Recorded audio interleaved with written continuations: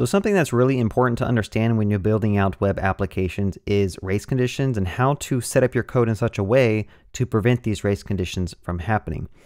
This is more common when you have an application where multiple users can modify the same items in a database, and you kind of have to make sure that your code is written properly so that you don't have people kind of completely overriding the changes of others. So let's do a quick little scenario here with the diagram. I have two users, user A and user B.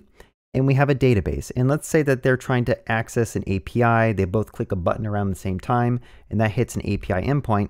Let's talk about the race condition scenarios. The first person is going to hit an endpoint to basically increment a counter in a row on a table, right? And so this logic is going to go ahead and fetch the current count from the table.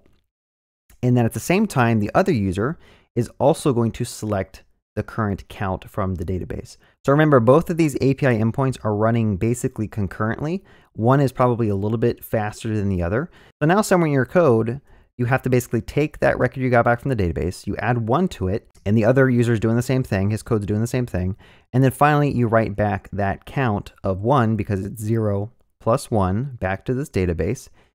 But unfortunately, the other user also writes the exact same thing. They are writing 0 plus 1 back to the database. Now, this is a race condition that can happen if you're not careful with how you write your code.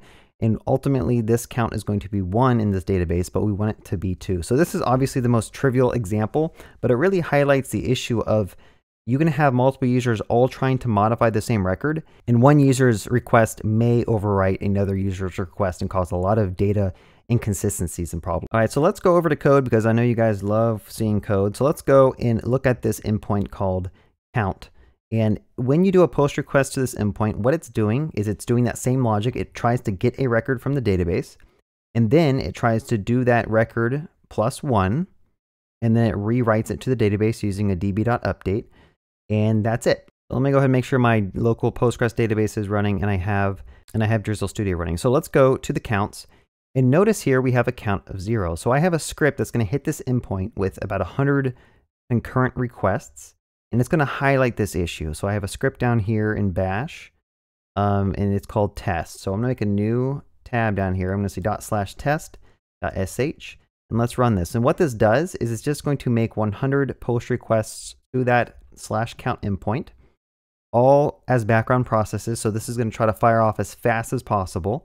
And then when it's all done, we're going to go back and look at the database, refresh, and notice that count is set to 2. So as we kind of diagrammed here, you have 100 requests, but they all ultimately ended up overriding the previous writes, and now your count is 2. So huge issue.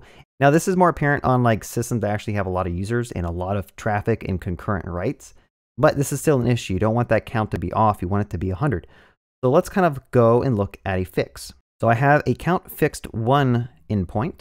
Now, obviously, the easiest solution to do this is probably just use an update clause in your database, right? You don't need to select the data first just to get the count.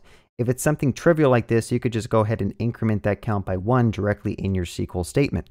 And this is how I'd recommend doing it. But this really only works for like trivial tasks. It doesn't work for more complicated things. Let's just go ahead and run the second test. So test fix 1. And now if I were to go back and let's just clear this count out so that we can start at a fresh state. I'm going to run this test, and obviously this is going to make our count equal to 100. That's the expected output. So that is one solution for that race condition, is just make sure your queries are written properly so that every time you're doing writes, you're going to leverage the power of Postgres, which is going to do kind of transactions under the hood and do locks on the rows so that every time it does a write, it's going to be the latest, greatest value that it's updating. All right, so let's move on to another fix. So fix 2. Now this is going to leverage the power of a transaction, but more specifically, we're doing a for update suffix at the end of the SQL statement. So if you're using Postgres, you can actually add something called for update at the very end of your SQL statement. And what this is kind of doing is that the first transaction is going to put like a lock on this row so that if other people come along and try to also read that same row, they are going to, be delayed. They're going to wait until that first request is completely done with this entire transaction. Now, I will say, be sure to correct me in the comments if I say anything incorrect. I'm not like a super expert at this stuff. I've been trying to read through some blog posts, which I'll put the links in the descriptions below. I highly recommend reading them if you want to become a better engineer. They're written by people probably a lot smarter than me. I've been reading through this one as well about anti-patterns for SQL and Postgres. And then also, if you go to the Postgres docs, if you can stomach it and read through all this crazy text in engineering jargon, this can really help you understand how transactions work as well. So let me just kind of demo this real quick, and I'll kind of talk about some downsides to this approach. So I'm going to reset that count back to 0. I'm going to go over here and I'm going to say test 2. So now when I run this, this is going to do the exact same thing as before. The count will go up to 100, so it's all working fine. But there are some limitations to this. This approach will reduce the performance because it is creating some type of lock under the hood, right? So you can't just have a bunch of queries concurrently execute. You know, the one has to kind of wait for the other lock to be relinquished before you can kind of go through. This will cause lower performance because there's going to be more contention on the database and like on that record itself. So let's move on to fix number 3. So when you're using Postgres and SQL, typically you have the ability to set isolation levels on your transaction. So in this case, I'm setting to serializable.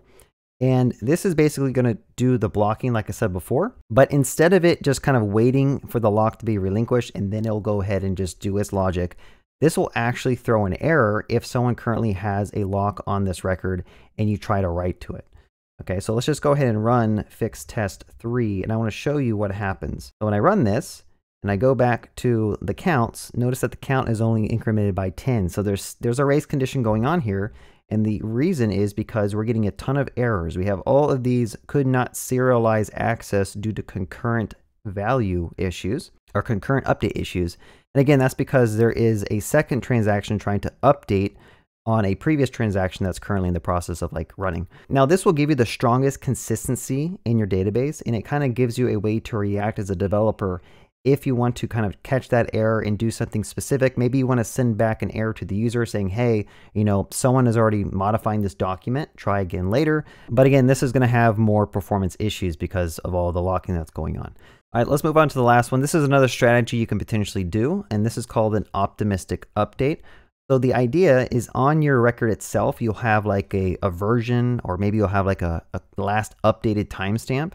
So the key to the optimistic update is you have a where clause here, and you basically say, I only want to run this update if the current version that's in the database matches the version that I found on line 7 when I did the query. If it doesn't match, then you know that someone else already updated that record and you need to gracefully handle that error.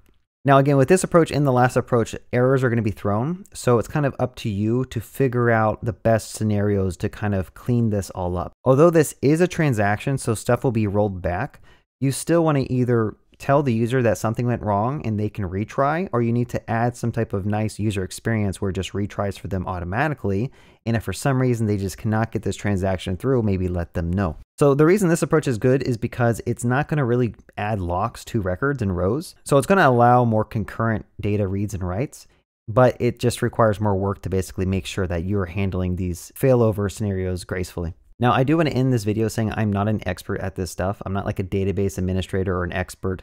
I've been working the past 5 years using DynamoDB, which is basically like a key value store.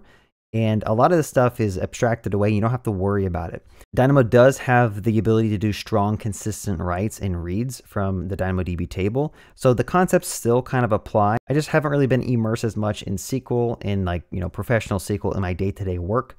Again, like I said, I use DynamoDB. So if there's anything that you found really useful, give me a thumbs up. It really helps my channel grow. And leave a comment below if there's anything I said wrong about these approaches, or if you wanted, maybe I didn't elaborate enough on something. Feel free to leave a comment so other people can learn from my misteachings. Like always, I have a Discord channel. You guys are welcome to join. The link is in the description if you want to find a place to kind of hang out and ask questions to some other developers. All right, have a good day and happy coding.